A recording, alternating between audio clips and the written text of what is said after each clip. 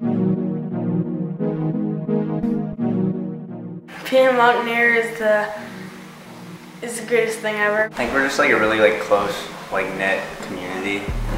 We're all like brothers, I guess. Our kids are very proud, to be called the Mountaineers. I think being a Mountaineer is like being a part of a big family. I am a part of a long lacrosse tradition. That 1942 Mimico lacrosse team that joined Conn Smythe's regiment and went to the World War II. We bleed for each other and we do anything for each other. Everyone knows everybody, everyone helps everybody, and everyone wants everyone else to win.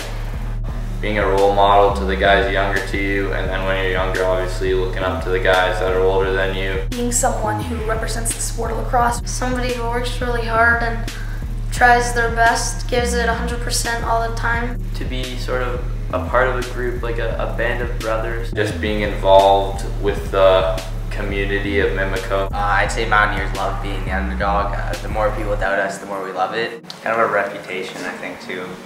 Nobody really likes us.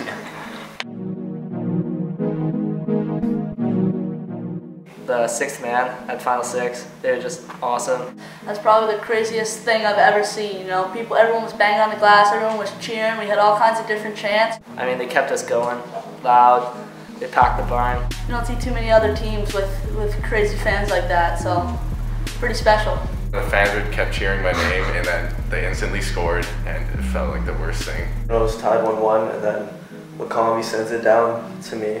And then I see G wide open, and I just send it to him. He finishes, and that was cool, yeah. So at the end of the game, in the midget game, like everyone started running on the turf, and like at the end, Pee Wee and midgets both cut the net out. The atmosphere was crazy. All the Junior A and Junior B guys banging the glass. It just helped motivate us. The Grow trained down there together. Thought like it would be good to get back to the minors and just support them, make sure they give it their all. They look up to us, and we just want to do everything we can to get them on top. It was the greatest experience ever. Everyone was behind us, and we were in it together. I think that gave them a drive to just do their best. Pretty hyped before our game, and even we saw our crowd. They're just kind of always there, making sure we kept it rolling. Way more excited to play.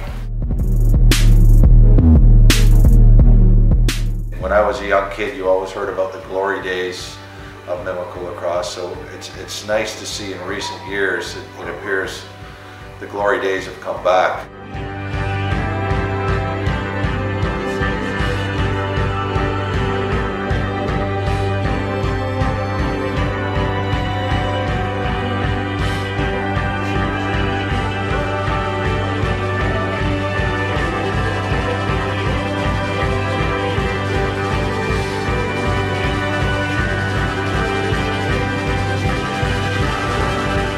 No bond as strong as one that compels brothers to bleed for one another. Not many leaders are this versed in the craft of motivation. Not many pursuits can evoke such visions of brilliance. This is why it hurts so much when skill falls short of what the will desires. This is why it's so unforgettable when absolute passion yields ultimate reward. And that's all still just the start of what the game can do to you.